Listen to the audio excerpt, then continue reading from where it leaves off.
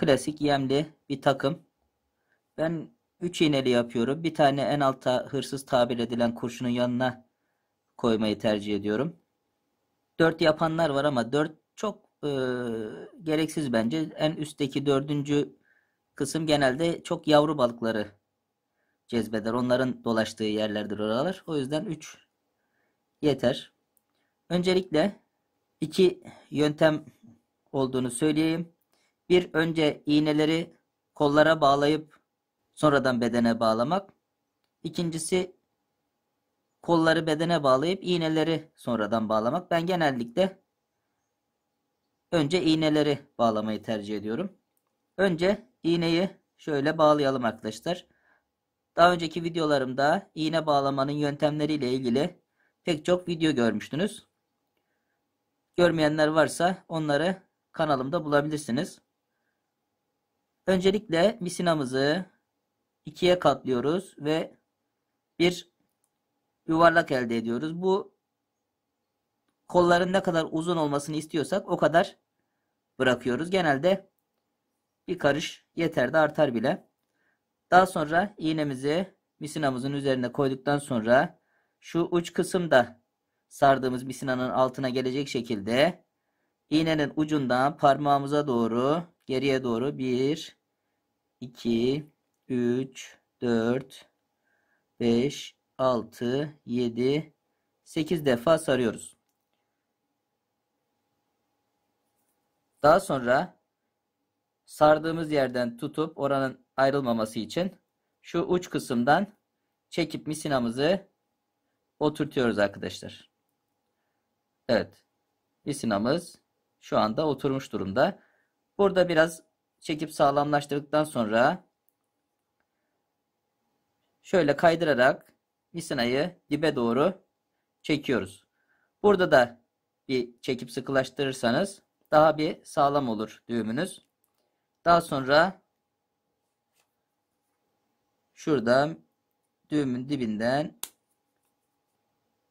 kestik ve çok güzel bir şekilde iğnemizi, kolumuzu bağladık. Bu şekilde 3 tane kol bağlıyoruz arkadaşlar.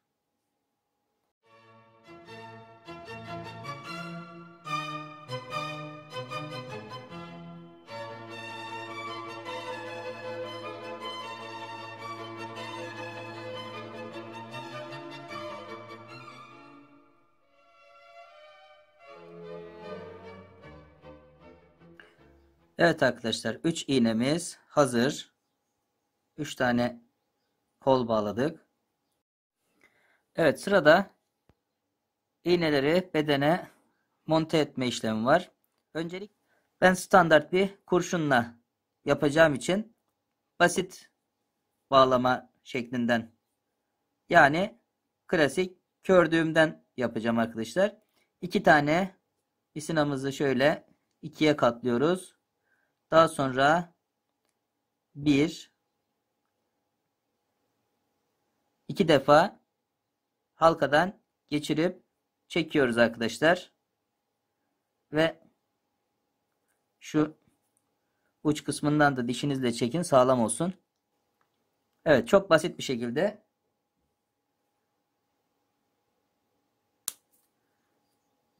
kurşunumuzu takacağımız yeri hallettik.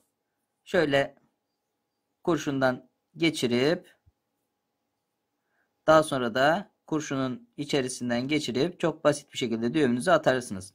Bunu videonun sonunda bitiş kısmında hallederiz. Şimdi gelelim arkadaşlar iğnelerimizin bağlanmasına. Şöyle hazırladığım kolları alıyorum arkadaşlar. Hırsız tabir ettiğimiz, yani en alttaki iğnenin biraz daha uzun olmasına dikkat edin arkadaşlar. Ben burada yaptıklarımın içerisinde en uzun olanı seçtim. Ve hırsız iğneye onunla başlayacağım. Şimdi bedenimizi alıyoruz. Kolumuzu misinamızın üzerine arkadaşlar koyuyoruz. Daha sonra şöyle kıvırıp bir halka oluşturuyor ve Diğer kısmı bu kurşun bağladığımız yerle kol kısmını alıp içerisinden geçiriyoruz. 1, 2 defa. 2 defa geçirdik arkadaşlar. Daha sonra misinamızı her iki tarafından çekerek düğümümüzü atıyoruz ve iyice çekip sıkıştırıyoruz. Evet. Daha sonra şu misinanın kurşun bağlanacak yerinden kolumuzu şöyle 1, 2 defa geçiriyoruz ve güzelce yavaş yavaş çekip oturtuyoruz. Şuradaki fazlalığı kesiyoruz.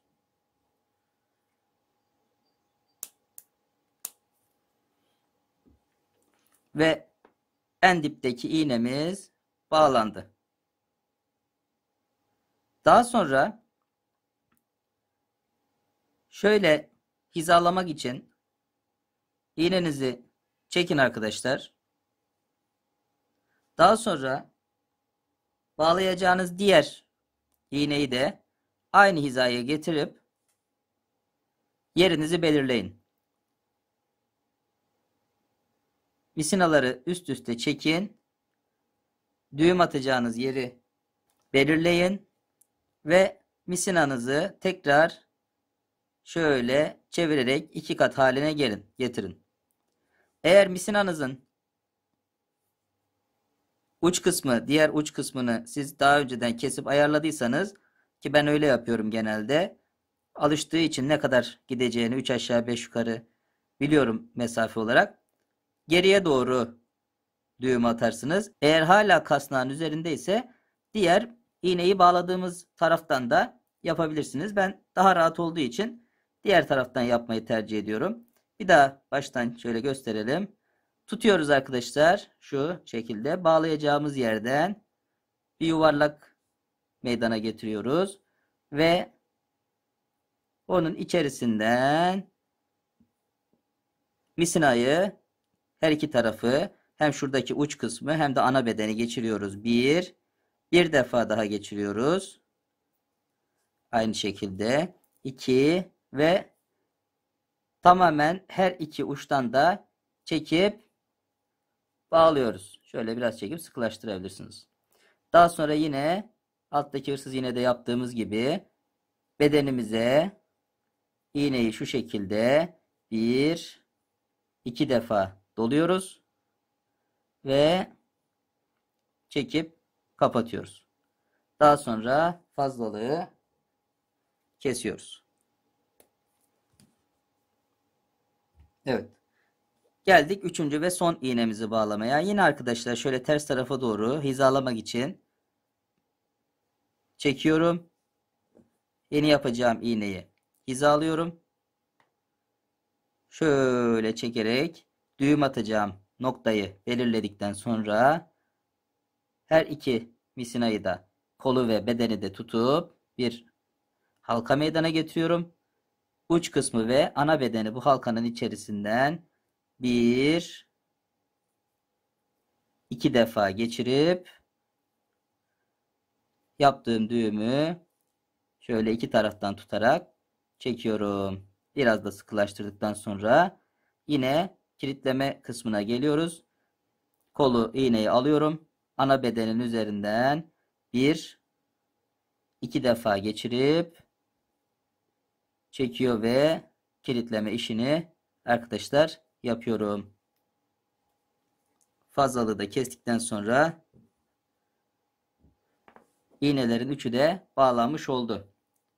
Evet, sıra geldi fır döndüğümüzü bağlamaya. Arkadaşlar genelde makina ve kamışla artık insanlar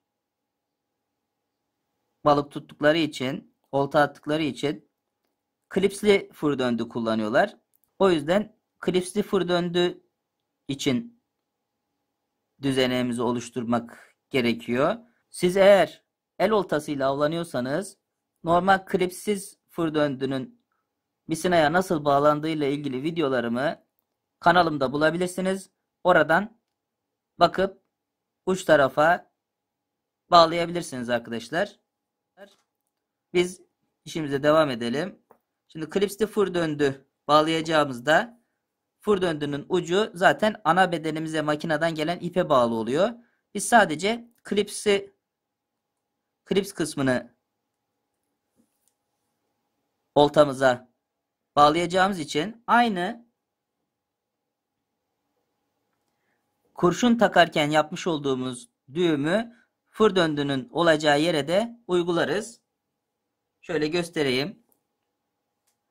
Fır döndüyle iğnenin birbirine yakın olmaması lazım. O yüzden yine bir belirli mesafe bıraktıktan sonra şöyle 1,5 karış vesaire gibi 1,5 karış bir mesafe bıraktıktan sonra yine arkadaşlar şöyle çift katlı bir düğüm yapıyoruz.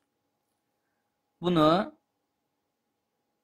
şu şekilde yuvarlak haline getirdikten sonra şu çift kat haline getirdiğimiz ucu bu halkanın içerisinden 1 ve 2 defa geçiriyoruz. Güzel bir şekilde çekiyoruz. İyice çekip sıkılaştırdıktan sonra düğüm kısmımız hazır. Daha sonra şu uç kısmı, artan kısmı düğümümüzü sağlamlaştırabilmek için bedene şu şekilde getirip yine 1, 2 defa sardıktan sonra şu şekilde güzel bir şekilde düğümün dibine oturacak şekilde çekiyoruz arkadaşlar. Böylece düğümümüzü çok daha sağlam hale getirebiliriz. Fazlalığı kestik. Ve bu yapmış olduğumuz halkadan fır döndüğümüzün klipsini geçirdiğimizde işlem tamam olmuş oluyor. Şimdi fır döndüğümüz tamam. 1, 2, 3 adet iğnemiz de tamam. Takımımız hazır. Tek geriye kalan kurşunumuzu takmak. Evet. Şöyle yapmış olduğumuz düğümden şu kurşunun boşluğunu geçiriyoruz. Geçirdik. Daha sonra şu halkanın içerisinden kurşunu geçiriyoruz arkadaşlar. Ve şuradan çekiyoruz. Kurşunumuz da bağlandı. Evet sevgili dostlar. Klasik üçlü dip olta takımımız, yemli takımımız hazır. Artık tek yapmamız gereken fır döndünün diğer ucunu oltamıza takmak, misinamıza veya ipimize makineden gelen bağlamak ki onların videoları da tekrar söylüyorum kanalımda mevcut. Oradan bakıp çok rahat bir şekilde çeşitli düğüm yöntemleri var. Onlardan herhangi bir tanesini kullanıp bağlayabilirsiniz. Ondan sonra iğnemize yemimizi takıp denize balıkları tutmak için oltayı atmak olacak arkadaşlar. İzlediğiniz için teşekkür ediyorum. İnşallah sizlere faydalı olabilmişimdir. Videolarıma desteklerinizi bekliyorum arkadaşlar. Sağlıcakla kalın.